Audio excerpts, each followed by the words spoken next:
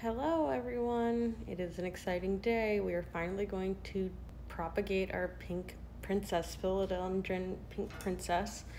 And you all know these plants are very hard to find, and I was lucky enough to get one last year, and it has been growing okay. Been struggling with some humidity issues, that's why I have some deformed leaves here, but you know, we're still living and we're gonna move forward with the propagation. So my plan is to start low and kind of break it up as I go here. I know that I want at least one node, which is where these little aerial roots are growing out of. I know I want at least one node per cutting. And thankfully my plant has beautiful variegation, so I really don't need to be worried about that at all. But aesthetically, you know, I'm concerned. So I'm gonna start down here at the first messed up leaf, which is exactly when I got my plant. And I definitely do not wanna cut the node itself. And I can see where the node is because it's where the leaf originates. So the node is actually on the inside of the petilar sheath. I don't know how to say that, but basically the leaf. So the plant's actually missing a leaf right here, but I know that the node is right here, where that leaf used to be. So I like that I can see that node and that it's got a little bump and everything. So I'm going to cut above that, hoping that that will be my new growth point for the mama plant. I've got a sharp knife that I just sanitized with alcohol, and I'm going to try and cut at a 45-degree angle above the node. Okay. Remove that. Looks like I've made a beautiful cut. I don't know if you can see that. The plant is starting to try to clot the wound, just like we do as humans.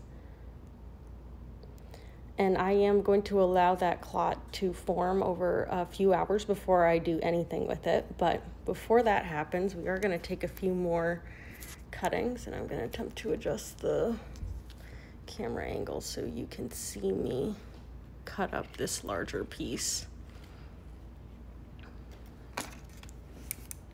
Always learning with the videos here. Always a new experience. Okay, that's looking pretty good.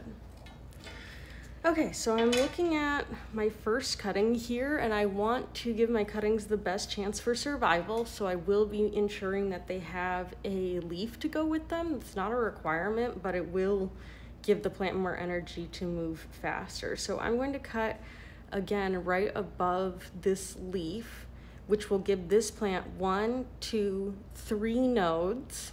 Would be this potential cutting. I would expect these bottom 2 to probably form roots, and this point here inside of the fully formed leaf to be the growth point. I'm gonna make my next, actually before I make my next cutting, I'm gonna just be a crazy person and clean my knife in between. Just like humans, these cuts can get infected and get dirty and have all kinds of problems with them, so that's why we want to treat everything sterile. Same thing, I'm going to avoid cutting the actual node. I'm looking for about a 45-degree angle. Look at that philodendron blood. Okay, so this is now my first intact cutting. That's a beautiful looking plant, has one big healthy leaf, which even is attractive, not that it needs to be. And then these 2 leaves, I will, I'll probably remove, but give me a second to work up into all that. Okay, now I'm feeling bold. Let's keep moving. So my next cutting, I think I'm going to make these 2 nodes. So I will cut above here. It will have 1 node, 2 node. That might be cutting it a little close, but as you can see, I'm going to have 3 or 4 cuttings by the end of this, so I can be a little bit more aggressive than if it was my only cutting.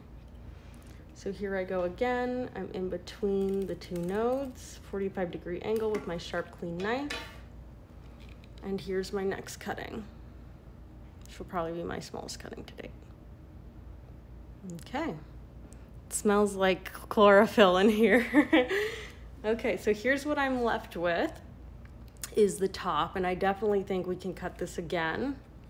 I could cut another two node cutting here, 1, 2, or I could include this third one here, which I think I will do because the top of the plant is the most, it has the most growth hormone, auxin, in it, and so it will be most likely to be successful on its own. So I would rather give the extra node to further down on the plant. So I'm going to cut here is my next one.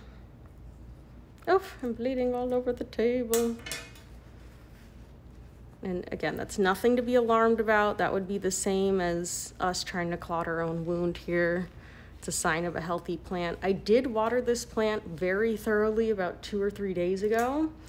And that is just so important to start with a super hydrated plant. Like, it can be really tempting while you're watering your plants to want to take cuttings then because you're touching them, but you really want to wait a few days, and that's going to give your cutting a little bit more runway to get its roots going and everything else before it starts getting thirsty again. So I'm cutting here between the two nodes. No problems, we're cruising now. So I've got 4 beautiful cuttings plus my original mother plant. I'm feeling pretty good about that. The plan for these cuttings is then going to be to sit out for some amount of time. I'm just hanging out here with the shelter in place, so I'll be checking on them, but I'll set a timer for probably about 2 hours. What I want to see is that the open wet wounds have calloused and are dry, and then I'll go ahead and dip them in root hormone. I have, this one is just handy right here, and this is the cheap stuff, but I actually have some really fancy Clonex that they use for marijuana plants, and I'm gonna try that. But same kind of program. They have these active ingredients that are basically synthetically similar to the natural growth hormones that the plant produces, and that's going to help the bottom part of the cutting get that signal, produce roots, and hopefully what we'll see is the aerial roots, these adventitious roots here that are growing around the node, those are going to start to produce. I'm anticipating those will be where the first roots will form. First, there will be long primary roots and then lateral roots that will grow out from there. Once I'm starting to see those lateral roots growing, that's when I'm going to feel good about potting up the plant. I'm going to put these cuttings in sphagnum moss. I'll grab some of that so you can see it. Here's my sphagnum moss, really fresh and clean. I've got a link for the kind I used up in my Amazon shop now, but this is just damp sphagnum moss, and this is what I'm going to root these cuttings in after they've dried and had their growth hormone. I'm not using a heating mat because I read a bunch of reviews and I felt like they were fire hazards and kind of scary. But I do have a heating pad that I use for personal use that I'm going to warm up the moss in just when I put them in and whenever I feel like remembering. And for Mama Plant here, she needs nothing. She's just gonna do her thing. I'll continue to care for her as usual. I won't treat that wound. I'll just let it air dry, and the plant will find its way. I'm anticipating that there will be growth out of that growth point that we looked at right here. And if that doesn't happen, if the plant totally stops growing, then I'll start thinking about interventions like putting cloning paste on the node there. But I think that with springtime and the growth rate of this plant up to this point, all of these cuttings I'm anticipating will be successful. If any of them are not successful, it will probably be this one, the 2 node one, but I thought with 4 cuttings here, I could afford to experiment a little with you guys. So thanks for joining me. I will keep you guys updated as we progress along here and let you know how these cuttings hopefully take root. So thanks for tuning in, and talk to you later. Bye.